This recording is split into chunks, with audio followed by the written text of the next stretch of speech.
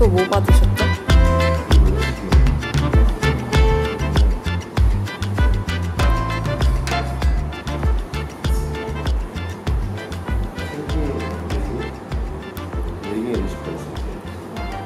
레디커리 위드 펌킨 호박 레디커리랑 그리고 치킨 위드. 다 안 해본 거네.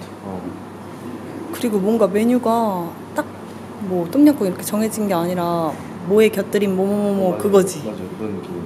그러니까 미쉐린 음식 만들어 보는 거 아니야? 파인다이닝 음식을 만드는 거 같아.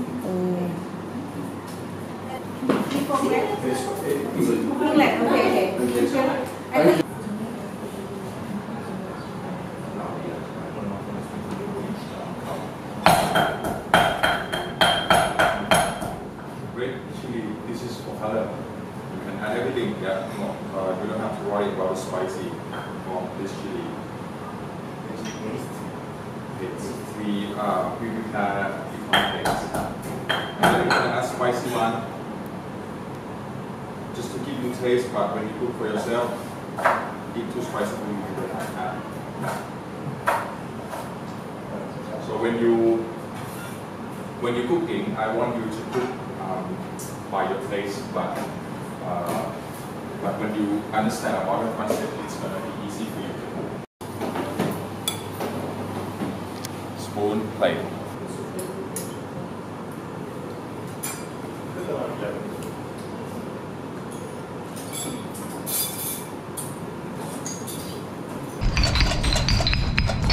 해보니까 중요한 거는 이거를 얼마나 자기의 페이스를 다지느냐, 그게 중요한 거야.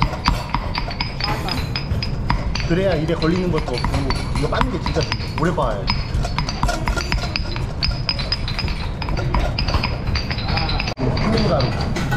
쿠민가루 그 찔 아니에요? 양고기 찍어 먹는 그 소스고요. 그리고 이게 후추랑 고춧가루.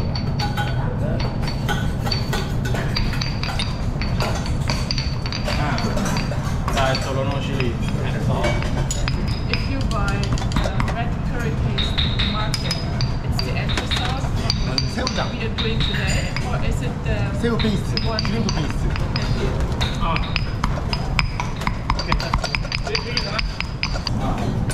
칼이 정말 안 들죠?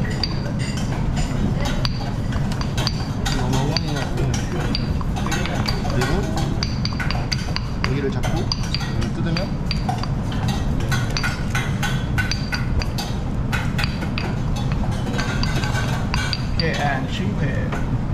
이거만 쓸 거예요. 이거는 버리고.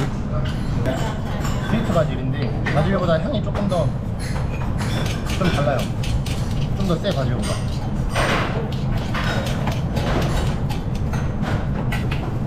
식용유예요.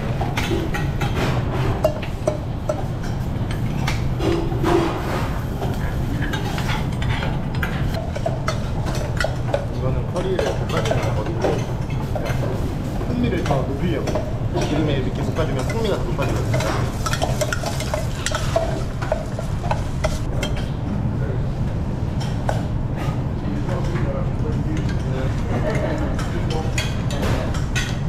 그거 한 통을 땄어? 네, 한 통을 땄어요.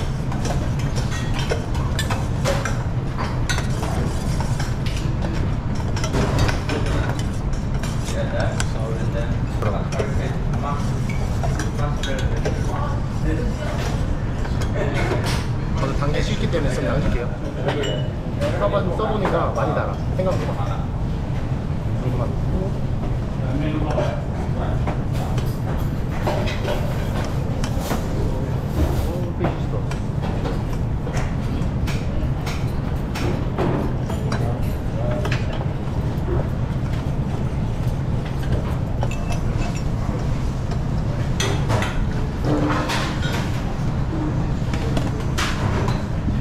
정도 맞추고 끓으면 고기랑 이게 소고기와 호박을 곁들이는 레디커리니까 마지막에 소고기랑 호박 넣고 간 보고 빼면 돼요.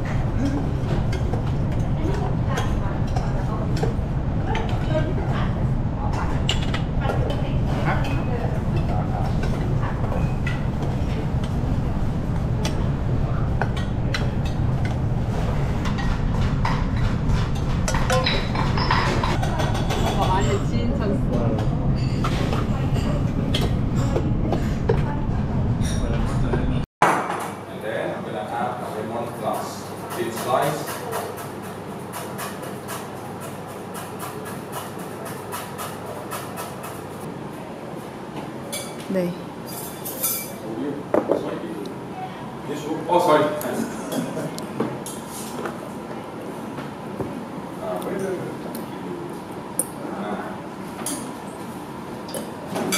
콩이랑 레몬그라스랑 같이. 아, 어제 새우 그거 뭐지? 진짜 샐러드 먹은 거랑 비슷하네. 맞죠? 느낌이 이렇게 다 같이 해가지고.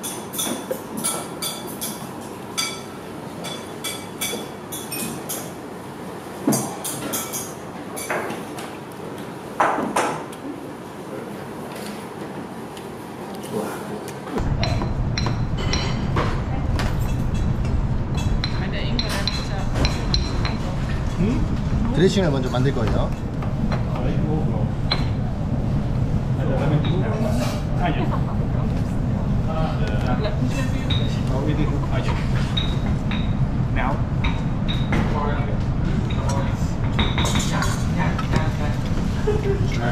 고추랑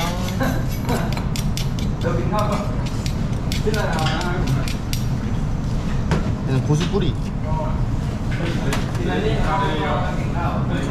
이게 진짜 심하게 입안에서 매운맛이 계속 돈다. 그러니까요. 뿌리.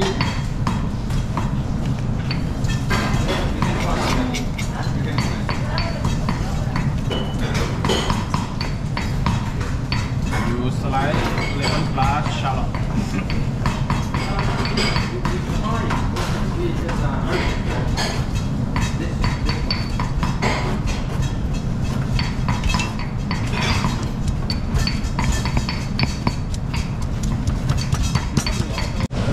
어느 정도 이따가 익게 다졌으면 여기다가 황슈가 넣고요. Okay. And you mix. 드레싱은 약간 달달해야 맛있으니까 나눠주세요. 그리고 사와리 소스. 상큼하게 좋으면 사와리 소스 한 큰술, 그리고 피쉬 소스 한 큰술, 라임 주스.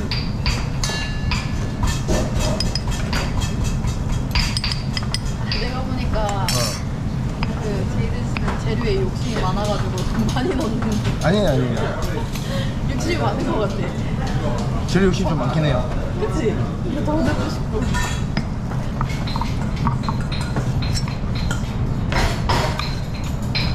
가능하면 맛있어. 그거 절구로 한다는 게 그래서 ส้땀도 절구로 착착착 해가지고 하잖아요. 윙스 빈스. 날개콩이라고 하는데 이게 살짝 데친 거예요. 그냥 풋내만 날아가게 살짝 끓는 물에 살짝 데치는 건데 이게 같이 될 거예요. 일단 드레싱 소스 다 만들었으니까 드레싱을 Yes, sir. How many? We never use normal sugar. 새우는 이따가 여기다 볶아서 드레싱에 버무리기만 할 거고 나머지 이거 넣을 거 준비해 줄게요. Fish.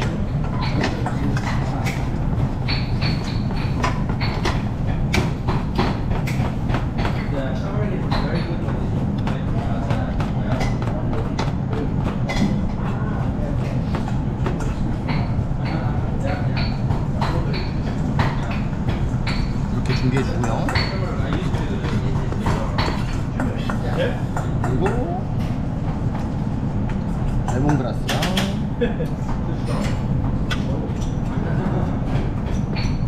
얘도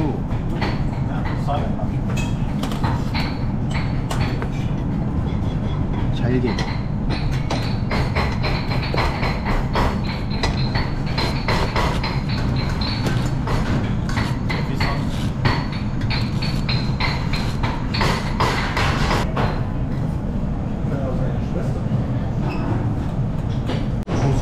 태국 거인데 우리가 흔히 아는 그 고수랑 좀 다르게 생겼죠. 근데 향은 똑같아.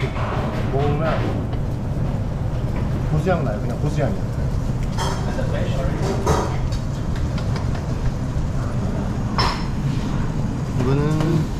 이것도 그냥 잘게 다져서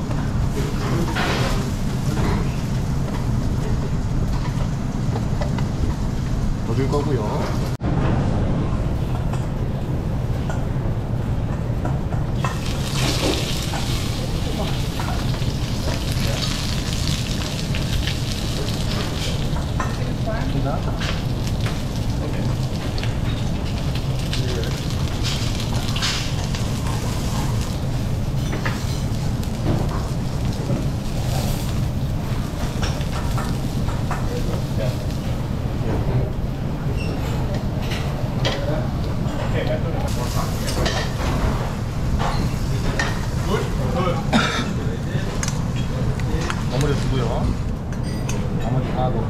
썰어놓은 거 다 넣고.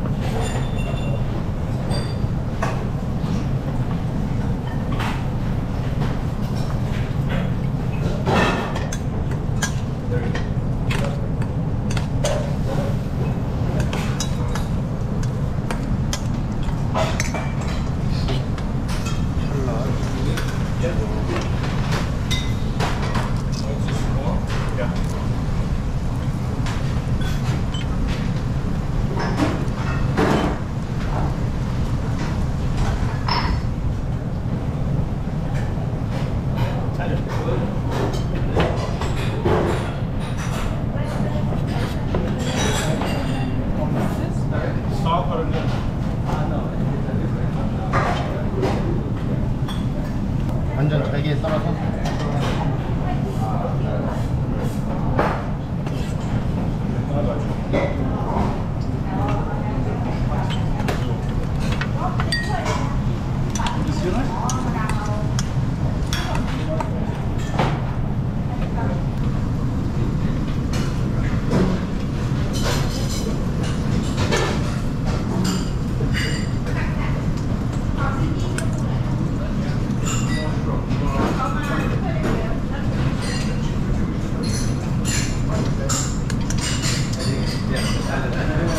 끝.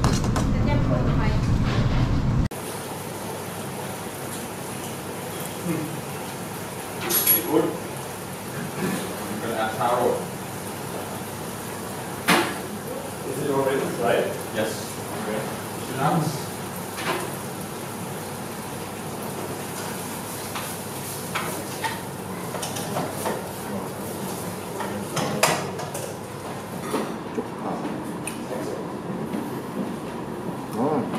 중국 냄새. 그냥. 이게 태국 요리인가? 근데 타마린 소스를 약간 신맛이 좀 있어요. 약간. 근데 그 감칠맛. 그러니까 태국 요리의 근본이 뭐라고요? 단맛, 쓴맛, 신맛. 쓴맛 빼고요.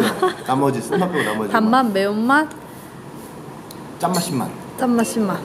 그게 여기 다 들어가 있는 느낌인 거죠. 그러니까 그 밸런스가 정말 중요하다. 근데 이 요리의 가장 큰 거는 신맛이 가장 강하고 단맛이랑 짠맛이 그 밑으로 이제 밸런스를 이루는. 이건 타로 한번 먹어볼게. 신기하다.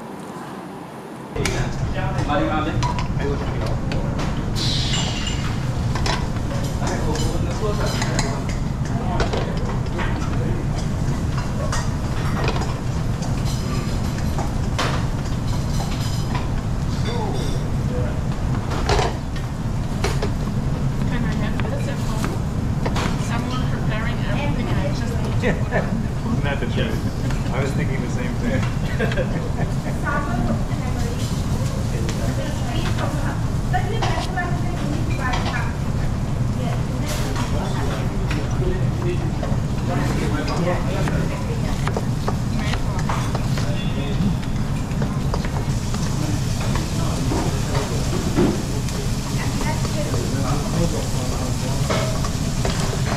가세요. 뜨거워요?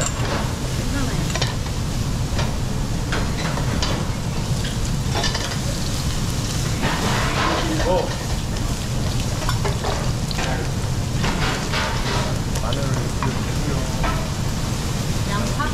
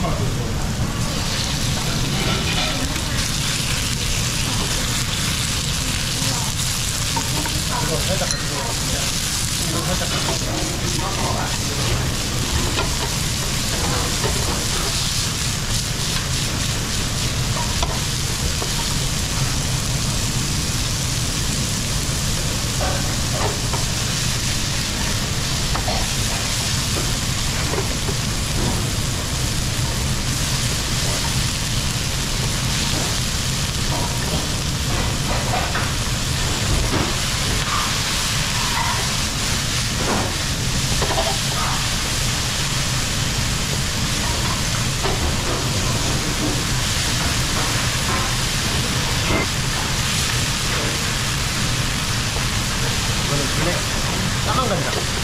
흉내는 거. 아, 이것 때문에 짜장면 냄새가. 맞아요, 맞아요.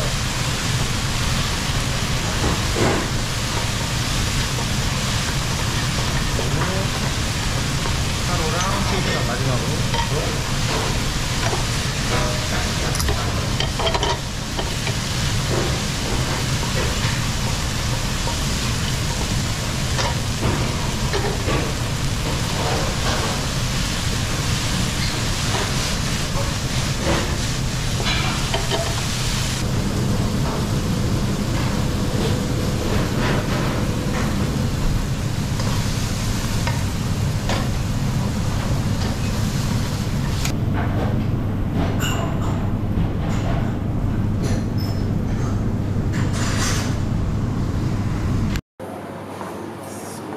But just different sour, different spicy. But or the soup, the taste is gonna be, you know, you can feel sour and spicy.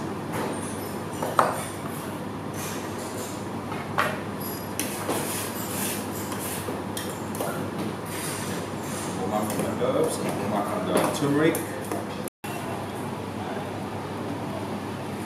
Fish. 생선습. 동태찌개. 색이 정말 맛없어 보여. 오. 한입 먹어볼래? 응. 맛있다. 해장 그 잡채.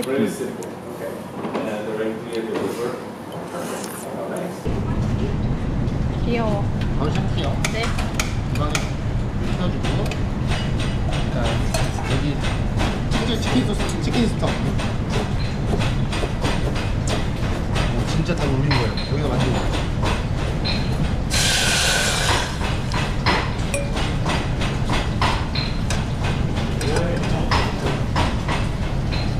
이게 생강. 아, 이게 그거 뭐지? 레서 진저. 생강도 태국 생강이고요. 향이 약간 상큼해. 태국 생강이고, 그리고 얘가 우리가 하는 생강. 얘가 진저고요. 그리고 얘는 고수뿌리.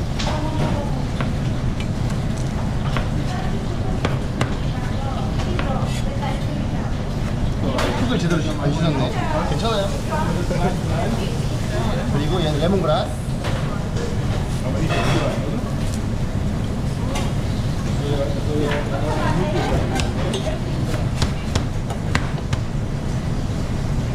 색깔이랑 향.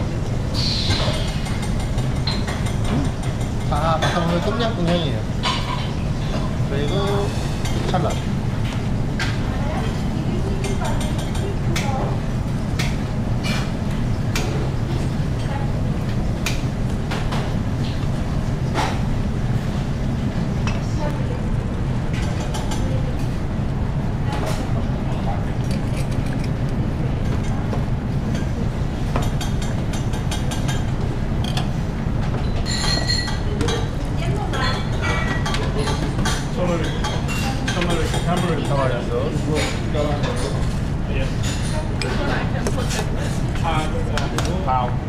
삼슈가 대신에 설탕.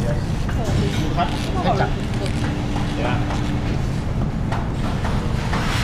많이 필요 없어. 살짝만. 그리고 소금. 네. 그리고 색깔 약간 내는 물을 뿌리고. 커리 파우더 약간. 대고춧가루. This one at the end, right? Yes.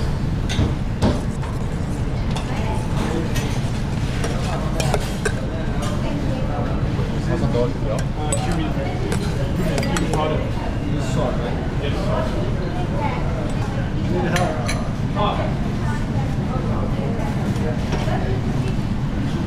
You got my zucker? Yes, I need.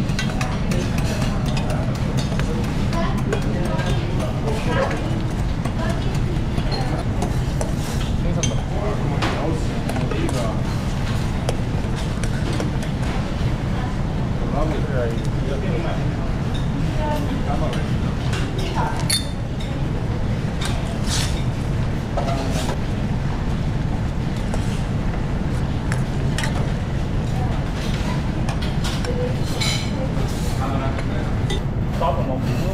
있어요.